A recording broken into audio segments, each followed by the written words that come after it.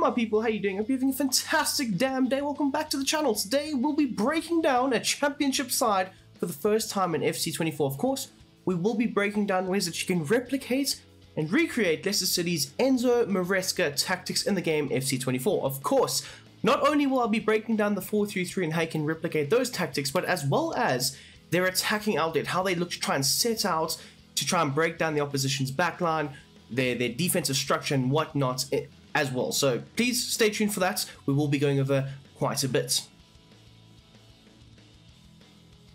So starting off with the base instructions, the formation, it's a 4-3-3, holding of course. There's one goalkeeper, two centre backs, two full backs, one DM, two central midfielders, one striker, and then of course two wingers. So with the tactical vision being set to wing play, I think that best suits what they're trying to replicate and recreate on a day-to-day basis. So of course they will look to try and work the ball into those wider regions and open up a bit more space for their attacking lines to try and work into trying to exploit the opposition more times than not. As for the defense, on the defensive style of things, the pressing after possession loss best suits what they're trying to do as well.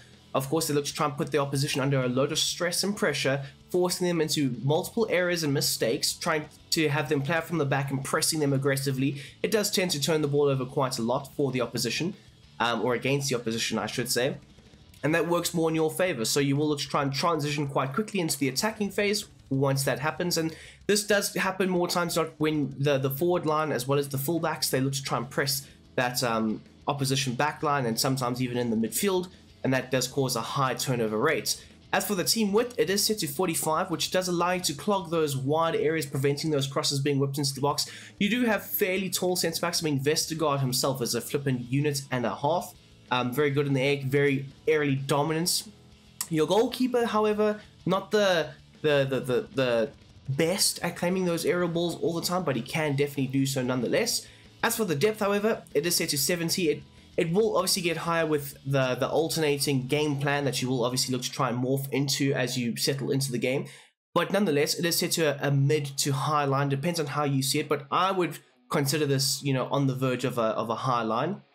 And it does look to try and pin the opposition back in their own half. But at the same time, it's not the highest of lines, so you can't really be caught out on the break with a potential ball over the top all the time. Of course, if the opposition, they do have like a Dan James running in on goal or whatever, you might be able to, you know, be exploited. But nonetheless, I still think that this is a very solid structural depth to go with going forward. As for the offensive side of things now, the slow build-up play as well as the chance creation sets possession, of course, this does help with their build-up play going forward. They do look to try and maintain and keep the ball. I mean, they've had games where they've had 60 or 70% possession at times. They do look to try and maintain the ball as best as possible and look to try and break down the opposition, as well as with the slow build-up being set to, you know, in play. It does allow for your centre backs to show for the ball, helping them build up from the back more effectively and then obviously progressing it forward, as well as allowing your midfielders to be able to set up their structure when progressing the ball forward as well. As for the width, it is set to 60, which is on the lower side of what you're trying to do with wing play. But again, they don't look to try and, you know, have a crazy width, everybody's stretched all over the field. They look to try and keep it as compact as possible. Obviously, your wingers do look to try and hold a bit more of the width down each flank, but they do look to, you know, remain within touching distance of one another, especially in the central areas of the park, which is what you're trying to replicate here with the width being set to 60. As for players in the box, I have set it to 7, and that obviously does go up with the more offensive structure that you will be going to play with later, and I will be going over that a bit later as well.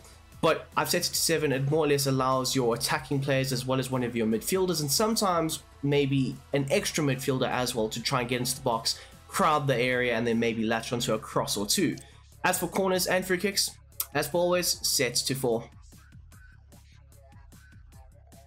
Starting off at the back with the goalkeeper Hermansen. Now, I did mention earlier, he's not the best with those crosses or aerial balls that are whipped into the box, and you do rely on the likes of Vestergaard and Connor Cody and Wout Faes as well.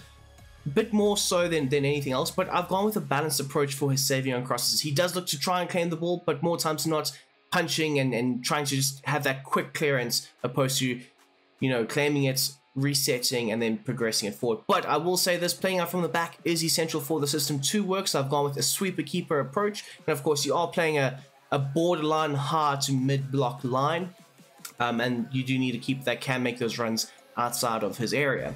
As for your two centre backs, they're set to their base set of instructions, and now the main change that we'll see here is with the fullbacks. So the likes of James Justin, he is going to have an attacking run set to balance. So sometimes, yes, getting forward, supporting the attack, being involved a bit more, but other times looking to stay back and just more or less trying to invert. And like I say, with the attacking game plan, obviously he does invert into a centre back essentially, but his run type will be set to inverted. That's the main point of this left back role. As for the likes of Pereira, of course, also the captain, he is set to join the attack and invert as well, trying to get him a bit more central, a bit more involved in the build-up play, in those middle areas of the park, and he does a very, very good job at that, so I will say this. And then as well as both fullbacks are set to their defensive position, set to stick to position. You don't really want them being too aggressive in and out of possession. Moving on into the midfield now. The likes of Harry Winks, of course. A shock signing, I will say. I did not expect him to sign for Leicester City, but he's done a very good job there. Being able to rotate the play, rotate the ball, make sure it's hopping on, popping around, consistently looking to rotate it as much as possible. Very good with the quick diagonal passes to those wingers. A good additional piece to this jigsaw puzzle that's Leicester City. So at the base of the midfield, we've got him set to having a balanced defensive approach for his defensive behavior. You don't really want him having that man-marking approach or potentially having the cutouts and trying to intercept balls and whatnot. You just want him to man the back line, just, you know, have a good defensive prowess about him, and not do too much. And that goes with saying the attacking support is set to stay back while attacking, not being too involved too high up the field, but he can also be a vital piece in the offensive rotation of the ball and working it into those better opportune spaces. As for the interceptions, I've gone with it set to normal, and then as for the positioning freedom on the offensive side of things, having him drop a bit deeper, collect the ball, and then progress it forward is essential, and he can collect it off of either or centre back, or potentially even the goalkeeper. The defensive position, he is set to just man the central area in front of those two centre backs, creating a nice defensive layer and shield, to try and make sure that they aren't exploited. Now onto our two number 8s, of course we've got the likes of Dewsbury Hall as well as Ndidi. So as for Dewsbury Hall, he will be a bit more of the attacking number 8 of the two. He'll be set to get forward, as well as having a balanced approach for the ability to allow him to get into the box in certain moments, or potentially staying on the edge of the area looking to try and rotate the ball with the likes of Winks as well as Ndidi. His interceptions is set to aggressive, looking to consistently hound the opposition's backline or potentially their midfield and try and cause turnovers or errors or something that can just disrupt their offensive structure going forward. And then as for the defensive positioning, it's set to cover the center as well as the positioning freedom on the offensive side of things, set to free roam. You want at least one of your number 8s, and I've gone with Dewsbury Hall, being able to pick out those little pockets of space, you know, drawing out opposition players into those little half spaces and then opening up space in turn for other players to try and work with and work into. Now onto the other number 8, the likes of Wilfred Ndidi, a bit more of a defensive structure to him, I will say that. But again, I think he's played in this position to try, you know, be very aggressive higher up the field, trying to win that ball back nice and high up the field and then progress it and transition into that quick attack. So for the attacking support, I've gone with a balanced approach. Sometimes, yes, making that overlapping run of the striker. Other times, looking just to hang back a bit more, link up a bit more with the likes of Harry Winks. The support on crosses is set to stay on the edge of the area, looking to be a vital piece in the rotational play. Aggressive interceptions, like I mentioned earlier, are set to be on, just like with Dewsbury Hall, trying to cause errors and interceptions and disruptions in the opposition's central areas of the pitch. Cover the centre is essential, as well as the ability to stick to his position and remain structurally sound. Now into the forward line, we'll start off with the right midfielder slash right winger. He is set to come back on defence, often looking to try and help support the likes of Pereira, who will be inverting a bit more into the midfield, but we will elaborate on that soon enough. The ability for both wingers to stay wide is essential, holding a lot of the width in this team going forward, backwards, left, right. They're going to make sure that they're hugging those touch lines, opening up a bit more space for your striker as well as your two number 8s to try and work with. Onto the support runs, both your wingers will be set to trying to exploit the opposition backline by making those fast-paced runs in behind. As for the interceptions, it's still set to aggressive, creating a very much a hound dog approach with trying to make sure that they try and funnel the opposition more centrally into that net, where more times than not the ball is turned over and then it can look to try and counter-attack on the error that's been made. As for the support on crosses, I've gone with a balanced approach because yes, sometimes you do see the wingers in the box, but other times you see them hanging on the edge of the area looking to try and facilitate a bit more, and I think a bit more of a balanced approach does suit what Maresca wants the wingers to do. Onto the likes of Mavidi. Now, he's set to come back on defense, and the only real change, as you'll see here, is the balance width.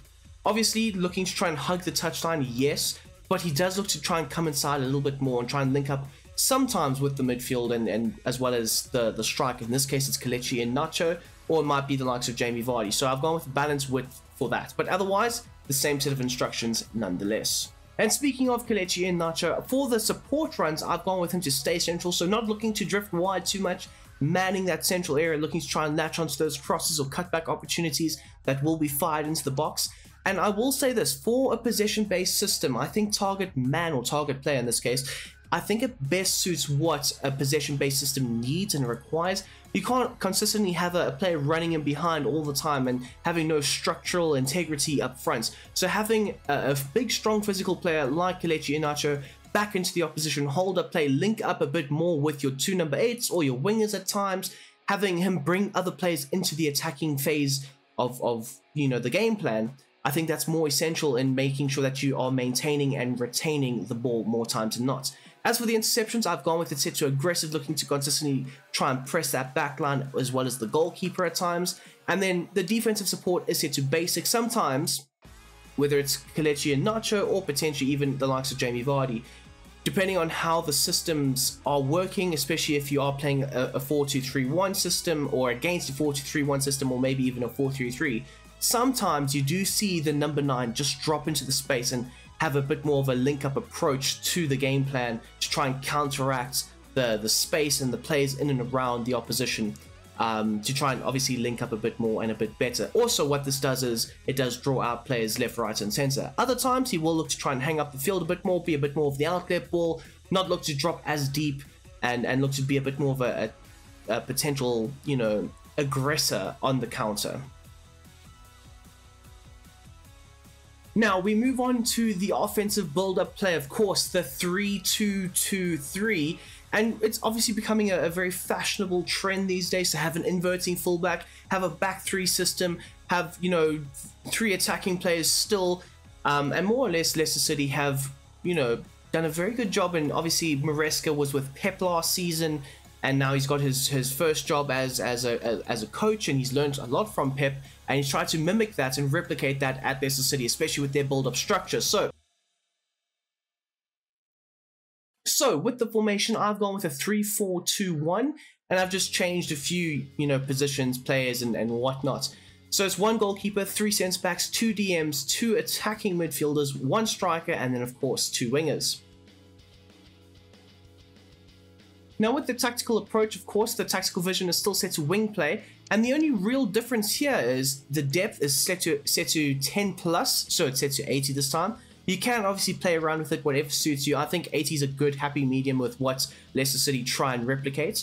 And then in terms of the players in the box, I've gone with another just 1 up set to 8, allowing them to make a bit more of a deeper run, throwing an extra man in there into the attacking third, of course, whether it's the likes of Dewsbury Hall or sometimes even the likes of Wilfred and Ndidi, just trying to get another body into that attacking third.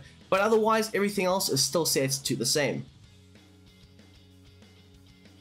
Starting off at the back with the goalkeeper now, the likes of Hermansen, he's got the same set of instructions, no real changes to his approach or style of play. As well as Vestergaard, he's set to the base set of instructions. But now the first real change we see is the likes of Justin, obviously playing as the left back in the balanced approach. He is now shifted more centrally into that left-sided centre back. As well as Wout Faes, both of them have the same set of instructions. Both of them will be set to overlap, trying to support in those wider areas, as well as looking to try and cover those wider areas when in and out of possession. And I will say this, guys, don't just chop and change between the attacking as well as the balanced approach, because 1, it confuses the players, and 2, Leicester City, they'll still look to try and keep this formation for as long as they can, even when out of possession. So if they've got their offensive build-up and they're playing through the lines and eventually they turn it over, they won't just look to immediately have Pereira drop deep and drop back into his right back position and everybody just changes back. They'll look to try and maintain that structure and then eventually naturally work their way back into their natural 4-3-3 formation and then try and repel the opposition. So don't just chop and change all the time. In the gameplay, I was doing that a little bit, and it kind of did, you know, break the structure and the cohesion of the team and the units and the player relationships just ever so slightly. So my advice to you. Anyway, moving on into the midfield now. The likes of Pereira, of course, the inverted fullback. Set to cut past lanes as well as drop between the defenders, looking to try and show for the ball a bit more. As well as, you know, looking to add just an extra defensive layer when required. The aggressive interceptions still set to be on, looking to try and, you know, be very aggressive with trying to stifle the opposition. And that also goes hand in hand with, you know, having the ability to try and counter press the opposition in this formation as well. The ability for him to be the deep lying playmaker, both him and Winks will also be able to drop deep, drop between the defenders at times, collect the ball and then progress it forward. And then also cover the center, not looking to drift too wide, looking to just to try and create that nice shield in front of that back three. As for the likes of Winks, he's got a very similar role to the role he had before, but this time looking to try and help Pereira with the interceptions of the potential passing lanes and trying to cut out and stifle the opposition. The attacking support is set to balance, so yes, he can progress the ball forward and have a slightly higher position in certain moments, or having the ability to drop between the defenders, or having the ability to stay back when attacking. Aggressive interceptions, though, they are set to be on just like with Pereira, as well as having the deep lying ability, or the deep lying playmaker ability. Sorry, it's late at night, but the ability for him to be the deep lying playmaker, get on the ball, progress it forward, spray those long balls forward into that forward line, trying to catch the opposition out, as well as cover the center. Slightly higher up now to our two number 10s, both Dewsbury Hall and Ndidi. I must say, I do not like Ndidi in this role, but he does tend to take it up but a slightly deeper rate, and I'll show you how we can replicate that. But for now, onto Dewsbury Hall. A basic defensive support, so not always looking just to stay forward or get forward. He can look to drop a bit deeper, link up more with the base of the midfield. Getting into the box, though, is essential, adding a nice body into that attacking third, trying to either get on the end of crosses or cutbacks, or maybe even trying to supply for somebody else in the box. The free roam role is still applied to him in this case, as well as the aggressive interceptions. So now onto the likes of Wilfred Ndidi in the other number 10 role. So he's set to come back on defense. Unlike the likes of Dewsbury Hall, he'll have a slightly deeper starting position, looking to try and also help out the likes of Winks and Pereira all the time, looking to try and drop as deep as possible. The ability for him to stay on the edge of the area, looking to try and rotate the ball into those better opportune areas, is essential for him, as well as the ability for him to now have a free roam role. You want both of your number 10s to try and occupy the little half spaces, the pockets of space in and around the opposition's defense. And what this does is it will either draw players out of position, opening up other spaces for your attackers to try and work into, or potentially it'll just allow them to operate in those half spaces and try and, you know, sway the game in your favor. As for the interceptions, it is still set to aggressive. Now, moving on to your wingers, both of them are set to the same set of instructions, and there's a slight tweak to them, I will say this. So both of them will be told you need to come back and help out more times than not, which is why I've gone with come back on defense. And the ability for both of them this time to stay wide. I did say for the balanced approach, Mavidi, he sometimes cuts inside. With this formation, they will both be looking to hold the width more times than not down either flank.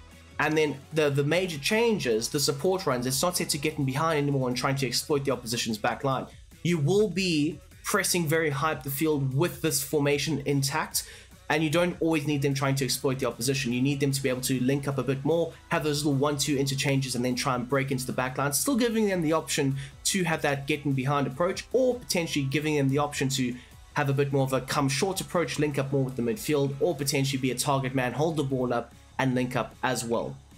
And then, of course, aggressive interceptions still set to be on for them, and the ability to have them get into the box or potentially hang around the edge of the area looking to try and facilitate. As you can see here for the right wing, we've got him set to come back on defense, stay wide, having a balanced approach, aggressive interceptions, as well as a balanced approach for the crosses. And then finally moving on to our striker, the likes of Kelechi Iheanacho. And I will say this, Jamie Vardy, the same role. You don't really need to change too much. If anything, you'll have him play those 1-2 passes and making those runs in behind more often. But nonetheless, I don't think you need to change too much with it. As for Kelechi Iheanacho in this system though, he is set to a balanced width this time, so sometimes having the ability to drift, pulling out players out of position, or potentially maintaining a central role, linking up play a bit more, being the target man as like the balanced approach, he's going to do the same role. Aggressive interception still set to be on, as well as having the ability to sometimes drop a bit deeper, looking to occupy space at a deeper rate, or potentially hanging up the field. So there you have it, people. That is my version of Enzo Maresca's 4-3-3, as well as their attacking formation and how you can try and set up an attack with that. I hope you guys have enjoyed this. Please hit that like button down below. I know you guys have also been asking, like, oh, we need more championship teams. Can you do championship sides? I would like Michael Carricker. I'd like Enzo Maresca. I'm getting there. Believe me, I'm doing my research. I'm ticking all the correct boxes. And I need to get things right before I can just, you know, make a video about it. But guys, I do appreciate all the support. Again, please hit that like button down below. Subscribe if you are new. We will be out with some fantastic content in the upcoming days, of course. And of course, the target is 3K by 2K24. So if you're not subscribed yet, please hit that big red button, as well as the bell notification and even the thumbs up. That would be fantastic. But until the next time, I hope you guys have a damn great day. Yes, I'm talking to you specifically. Have a damn great day. I hope your team wins. Unless they're playing Manchester United, then I hope they lose. But have a damn great day. I'm out.